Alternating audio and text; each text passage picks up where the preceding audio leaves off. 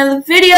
If you enjoy sports content, make sure to leave a like, subscribe, and comment down below your favorite shoe company, and I promise I'll like your comment or respond to your comment.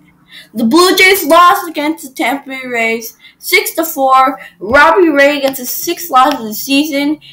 He had a so-so outing. He went 4 2/3, gave up 7 hits, 3 earned runs. He gave up 2 walks. He had 5 strikeouts, and he gave up the 3-run home run to Yandy Diaz. Baz was his rookie outing, his debut. He went 5 innings, gave up 2 hits, 2 earned runs. He had 5 strikeouts, and he had 2 home runs.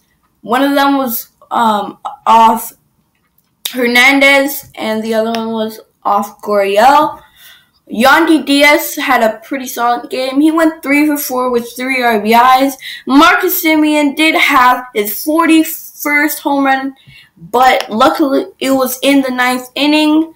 The Blue Jays only had 5 hits in this game. The Blue Jays scored 4 runs on 5 hits, 1 error. Tampa Bay scored 6 runs on 11 hits, 1 error. Ennis gets his first save of the save. Ryan Borucki gave up a home run to Joey Wendell. Tyler Saucedo was pretty solid in his inning. Robbie Ray just had a weird outing, going 4 innings and a third. For today's game, Alek Manoah will be on the mound against Drew Rasmus, and the Blue Jays have hit Drew Rasmus pretty not so good in the careers. They've only seen them a couple times. Only Chi-Man Choi has an RBI, and Austin Meadows has 2 RBIs against Alek Manoah in their career.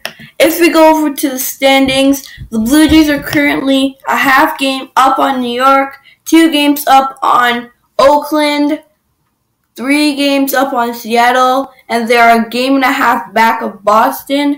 If we go over to the division standings, the Blue Jays are still in 3rd place. They are 8.5 back of Tampa Bay, 1.5 games back of Boston, and New York is a half game behind us. With the National League standings, I do think that Atlanta will make the playoffs because the East in the NL is really weird. The Dodgers already clinched that they're in their playoffs, and right now if the playoff were to start, they would be playing St. Louis in LA. Don't forget to comment down below your favorite shoe brand company, and I promise to respond to your comment. EVR Sports out!